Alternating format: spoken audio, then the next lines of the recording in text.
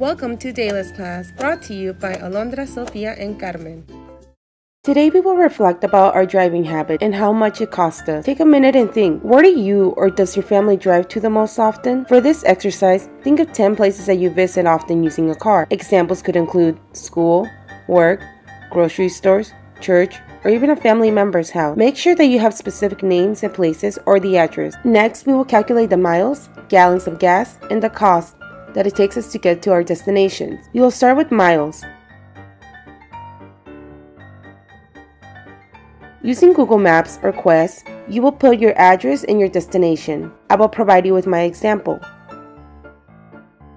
Since I am at Centro, I will use that as my starting point and use Costco as my destination. It says it takes 6.9 miles to get from my starting point to my destination. I will write this down on my chart provided and repeat the same steps for my other locations I have chosen. For the next step, we will be using fuel economy. Link will be down in the description. Do you know what type of car your family drives? If so, this will be a lot easier. You can search up the year, make, and model of your or your family's car. If you don't know your car exactly, make an educated guess on what is the closest to your car.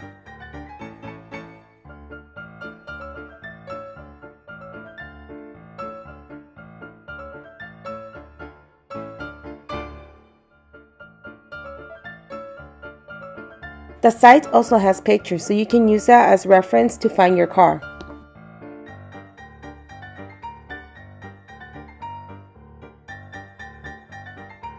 For my example, I will use a 2004 Ford 150. Once you find it, you will be able to see 3 different types of miles per gallon numbers. There is the city miles per gallon number. You may use this if you think you only travel through the city. There's also the highway miles per gallon. This is a good number to use if you tend to travel places that require the highway. Lastly, there's the combined city-highway miles per gallon. This is a good number to use if you tend to travel both in the city and using a highway. And I will be using this for my example. To calculate the price per gallon, you will need to know the current gas price. At the time of this recording, Fred Meyer's gas station price was $2.53 for regular and $2.59 for diesel. Use the following equation: miles for destination over miles per gallon times the gas price.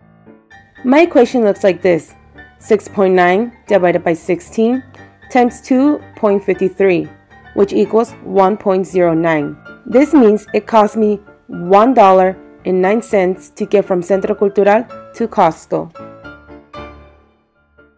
So now let's see how much carbon dioxide emission, or CO2, our driving habits contribute to climate change. The U.S. Environmental Protection Agency calculates burning 1 gallon of gas emits 19.4 pounds of CO2 into the atmosphere, and 1 gallon of diesel emits 22.2 pounds of CO2. Pause and reflect about your or your family's driving habits for a minute. Think about 5 alternative destinations and recalculate using your new destinations. There are several you cannot change, for example, a family member's home. However, think about your shopping errands. Are there closer stores that you can go to where you can get the same thing that you need? If you think the prices are more expensive, calculate the gas price to see how much it costs you to get there by car. This way you can find out if you are really saving money by going to a further destination, or is it more expensive once you take gas price into consideration. Once you have chosen your 5 alternative destinations, use Google Maps and find the distance it takes you to get from your starting point to your new destination. Use the same miles per gallon for your car and calculate using the same price per gallon. Calculate the total using the same formula that you used before. Then find out about the amount of CO2 emission. In this lesson, you learn about the cost and contribution of your and your family driving habits. CO2 makes up a vast majority of greenhouse gas emission, and us humans are responsible for a big chunk of that. By being more mindful of our driving habits, we can make different decisions and choose closer locations that offer similar, if not the same thing that we want or need. Every little bit adds up when it comes to reducing our carbon footprint. So what are your thoughts? Let me know down in the comments. Also, let me know if you have any questions. I will be more than happy to answer them. Thank you for joining me today.